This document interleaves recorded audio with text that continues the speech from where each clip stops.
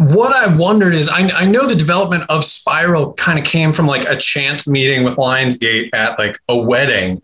But as a horror fan yourself, as a Saw fan, was the idea to, wanting to put your own spin on Saw something that you've thought for years? And this was a finally an opportunity that presented itself? Yeah, it's weird. I mean, I always play this little game. I watch a dramatic movie and I go, I could have got 4 jokes in there without up the movie. I always play that game. And, Saw, especially Saw 2 is one of those movies I was like, I think I could have got a couple of jokes in there without screwing up the movie. So I kind of brought that up to the head of Lionsgate at Guy Oseari's wedding. I was like, you ever think about putting some comedy in Saw? Not a lot, like a scary movie, not make it silly, but the Saws are so dire. And so I kind of had this idea of like, almost, like Eddie Murphy and Nick Nolte in 48 Hours, but it's a horror movie. You know what I mean? And right. I think that's kind of what we got. Yeah, I would definitely agree. And again, you have such a diverse career. So many people know you for comedy. And I wondered if your approach to the acting process in this was similar to how you approach any dramatic role, any comedic role, because this is your first kind of like straight up horror movie. Yeah, I mean, it's, the thing about a horror movie, and like in most movies, okay, put it this way, it doesn't help you to actually read the script in a horror movie. I mean, what I mean by to read the next day, you should know your lines that day. You should know your lines. It doesn't help to know anybody else's lines because you got to be scared. You got to be wondering what the hell is going on, more so than any other type of movie. So I tried to really forget that I knew what was going to happen in this movie more than anything else. Well, and I know you wanted to like keep the traps a secret and not see them until you actually got to set. I wonder what your reaction was when you saw them. If you were like, okay, this is everything that I wanted it to be, or if you're like, this might not be as fun as I wanted it. No, I love the traps. I love the traps. I wanted more traps. I wanted to return of traps. It was like, can we do the reverse bear trap again? You know what I mean? Like I wanted to try a couple more, but yeah, that's when it got real for me. It's like, yes, this is different than no comedian has done this. So that's what made me feel good. Well, and, since this is an 18-year running franchise, I know that there's talks of, a TV series and stuff. Now that you've gotten into the world of Saw, are you like, I'm going to stick around for a while, even if it's just behind the scenes? Or was it like, what, I did it, I'm good, kind of move on? You know what? We're talking, I mean, hey, you want this one to do well, right? So you don't want to go get too ahead of yourself. But if this one does well, I could see myself doing this again. I could see, I mean, I don't want to spoil the movie, but I think it's open. Another one wouldn't be out of the question. Well, I mean, full on spoilers. I was not expecting you to be playing a young John Kramer. That came out of left field. These Saw movies really keep you on your toes. But as such a horror fan, is this going to be kind of like a new avenue you'd like to invest more in? Like, are there other, horror movies that you're a big fan of that you're like, what, this was great, but it needs a little bit more levity that I'd like to bring to it? I think Saw is the perfect one, honestly. You know what I mean? I think the Saw franchise, especially what we set up in this one, especially, Spiral, I think we can get a few out of this one. Well, thanks so much, Chris. I really appreciate you taking the time and super excited to see you pursuing a different avenue. Thank you. Congrats on the new film. I know it was a return to form for you a little bit. And I wondered, since this is a little bit of a reinvention, when you got to set to shoot Spiral, was there a fight against the muscle memory of like, okay, this is how I would have shot it 10, 15 years ago, but I need to change things up? Yeah, when I made Saw 2, I was 25 years old, and now I'm 42. And a lot has happened between 25 and 42. I've got married, I've had kids. I see the world in a different way. And I think when I was younger, violence was what drove the story. It was blood, it was guts, it was trying to gross the audience out. I think going into it this time, violence was there to serve the story. Also, one of the other things I wanted to do was a whole different visual approach. It's got familiarity that Saw fans are going to like, but we went with the new DP and to give it a new style, and a style that I think is more, I don't know, it's more exciting for me. It's bigger. It is more dynamic. So yeah, approaching the whole style was completely different. Gone are the handheld, shaky, crazy cuts every 1 second. And now there's a lot of longer takes. There's a lot of steady cam and crane movements, which there wasn't in previous films. So I think that it's a little more of a growing up as a filmmaker for me coming into the Saw franchise again. Well, and obviously everyone loves Saw for its traps and its story. But I wonder, with the development of Spiral, were there any traps that were in the script maybe, or toyed with, that we were like, okay, no, this is too gnarly. This is going to take away from the story we're trying to tell. So this is funny. And I might get in trouble for saying this, and I hope I don't. There was a trap that was even cut out of the movie for being too gnarly that we actually shot. Yeah, I mean, the traps are the most complicated part of the franchise at this point. We've killed so many people in so many different ways. The moment we think of a trap, I'm like, oh, this is awesome. And they're like, no, we did that in Saw 5. And I'm like, oh, and what about that? No, that was in Saw 8. And I was like, there's no. So to be inventive and to have it fit the story, because it's easy to think of ways to kill people, but think of ways to kill people that is based in their character. And I think the traps go through this evolution, that they start off as an idea that we know. When you read the script, it's really funny. When you read the script, it doesn't say what the trap is in the first time. It'll say like insert trap here, and then we'll move on, insert trap here. And then throughout the pre-production process, we figure out what that trap is. So like an example in the first scene of the movie, the tongue trap, that was just said, Boz trap goes here. And then we sit down and we figure out what that trap is. And so we knew that, that he lied under oath. And we're like, okay, lies. How do you lie? You lie with your mouth. So let's do something with the mouth. Well, we've already done the head trap, so we can't do that. Okay, let's remove the tongue. And originally it was fish hooks in the tongue. And we're like, for me, the traps have to work the way we show them to. So if a guy is on a ladder and jumps off with fish hooks, all it's going to do is tear the tongue. It's going to rip through it. It's not going to tear it out. So then we're like, how do we tear the tongue out? So then they go through this crazy process, and then they go to engineers, literal engineers, to figure out, would this really work? And one of my favorite things that I hope makes the DVD are the tests that's being done at the effects house and the engineering house, where they actually do it. So like an example, in the glass trap scene, they actually have a trap, that thing in the parking lot with real glass bottles going into it, where they're shooting it against the wall. So we're seeing real glass break and shoot into a wall.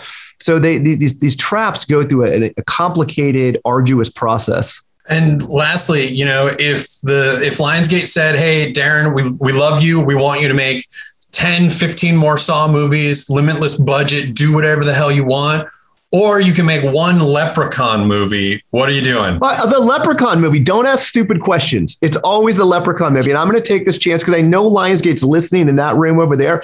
Give me the Leprechaun franchise. I mean, seriously, I've been asking for 15 years. Yeah, live or die, Lionsgate. Either give Darren the Leprechaun franchise. You've heard it. You've heard it, guys, right here. No, I'm not even joking you. I just love, what my favorite type of subgenre of horror is, the fun horror movies, the ones that were just fun and you smiled and you high-fived in the theaters. I mean, there are moments of that in Spiral that are fun, like the opening Chris Rock scene with the Forrest Gump. But like the Leprechaun movie to me is the epitome of like a fun movie going experience. It's ridiculous. It's over the top. It's gory. It's violent. Like, give that to me. What else are you going to do with it? Well, thanks so much, Darren. I look forward to talking to you in promotion of the next Leprechaun. Hey, Max, between Spiral, Handmaid's Tale, are you okay? I'm a very, in real life, I'm a very non-serious, silly person. And yet I somehow keep ending up on shows and movies that involve torture. I don't know what don't know why that happened. Yeah, I don't know. Maybe it's to sort of teach me a lesson of some kind. Oh, all right, good. I'm glad you're living your silly real world life to juxtapose the heavy stuff we see you do on screen. I wondered, since before getting into Spiral, what kind of impact did the Saw franchise have on you, just like as a fan of horror movies? Well, I am a fan of horror movies, and I really like these films. I love a good twist, and I love how they're constructed. There's like certain rules to a Saw movie that you have to take. It's almost like a James Bond movie, you know. So I like things that have the like rules to them, and I thought the idea of bringing in like new people and then merging it with the old guard and Darren and Josh and Pete was like really clever. In the movie itself, when you see the final product, I think you can feel that. You can feel that it's like very much a traditional Saw movie, and yet it's a very different take, and it sort of introduces this kind of buddy cop element and a slightly lighter tone to it. So I think it was a clever concept that I can take no credit for. Well, and you mentioned the buddy cop dynamics and the scenes between you and Chris. I mean, I assume that's a dream come true to do a buddy cop with Chris. I wondered what your kind of influences were and what the process was of you two kind of developing that dynamic that we see on the screen. You know what? It really, it kind of ended up being a little unexpected. In the script, the characters are sort of at each other's throats the whole time. As you expect from a buddy cop movie, right? They're supposed to be polar opposites. They're supposed to bicker the whole time. That's what we're used to. And Chris and I just got along very well, and I think felt pretty relaxed with each other from the outset. So it did affect our relationship on screen pretty quickly. So the dynamic in the movie changed. William and Zeke get along pretty fast in the movie. They have a couple of funny exchanges, but by the end of their first day together, I think they find like a rhythm and a camaraderie. And I think that's actually kind of more interesting. And I haven't seen that before. And it ends up helping where the story goes in this movie. And that was all kind of unplanned for. It just happened that way. Well, and there's a line in the movie where you say, like, I've been waiting to see this stuff since I was 12 when you come across like a crime scene. Do you remember what your first reaction was when you finally saw these like gruesome, gory, horrible things on set? Well, it kind of feels like you're going to Universal Studios, tour when you're a kid. But the line, you just referenced that line, I've been dreaming about it since I was 12 years old. I mean, that line really was weird for me to say because it's true. Like, this film does feel like the realization of a childhood dream, like for me specifically, and there was something kind of like emotional for me about that. Like, it's a tough job we do. It's a hard way to make a living, and to kind of be 15 years into this and get to work with somebody like Chris and work with Darren and Sam and all these amazing people, and in such a kind of dream project, I felt very grateful. Well, and obviously there's violence in the whole Saw series, but with Spiral and all the other movies, it's always about appreciation for life and kind of what you take away from those horrible, intense experiences. What do you feel you personally took away from your experience filming Spiral? Honestly, mostly it was learning from Chris. I think that getting to be in proximity to somebody that talented and that experienced and honestly that kind was a huge lesson. I'm always kind of looking for people who behave in the right way, and lead well. That's the thing I always hope to rub off on me a little bit. Good manners, and I was surrounded by a lot of good manners on this movie. Well, congrats on the new film. Look forward to you doing more horrifying stuff and having fun in your real life. Thank you. Appreciate it. Hello. So nice to meet you and chat with you here. It's I loved your role in this movie. And I wondered, as like a horror fan yourself, what kind of impact did the Saw films have on you prior to actually joining the franchise? I, like you said, I'm a huge horror fan. I love scary movies. I love to be thrilled. The fact that there's been, I don't know how many films, like 9 or something, or 8. It's 9. Yeah, it's crazy to me. And then to jump into this sort of new chapter, it's kind of an honor. It's scary, no pressure. But it's also an honor to be a part of it and work with Darren, who's been a part of them, for so long, and to jump in and start this new episode with Chris and Sam and Max. It's really great. Well, and I think what I loved about your character is you were playing a character that would typically be like a Dennis Franz type of like, you see those tough, hard ass captains who are like big, burly guys, and you totally nailed it. And it was so fun to watch. How did you find that balance between like leaning into that kind of cartoonish element of the police chief versus like keeping it grounded and real? Thanks. It's a great question. For me, it was just about, what is she trying to do? What would you have to be like if you're put into this position and you have to run this group of ornery, pissed off guys and girls and get them to do a job and work as a team and knock it off. So day in and day out. So for me, it was more about, what is she trying to accomplish than what's the caricature that I'm trying to get across. It was, what is she trying to do? So, and also I have some experience with that in a little bit of working next to law enforcement and different elements. So, it's based in a lot of reality. Well, and I think the whole kind of Saw series is about, going through grueling things and taking away a new appreciation for your surroundings. And since you haven't done straight up horror, what kind of things did you take away from this experience, just about the genre in general? I love it so much. I've been dying to do horror. I've been waiting 20 years for a scary movie. I'm like, come on, let's go. So I know what it's like being an audience member, going to a theater. You see a preview of your scary movie, you're like, oh, I'm going to theater. I have to see that in the theater. I know that experience. And I've been on the other side of that for so long. So to finally be on the other side of it and know the effect of how it's going to play, I mean, I'm so glad we held this movie for theaters because it belongs there. And so it's sort of like a check mark. Finally did it. Good.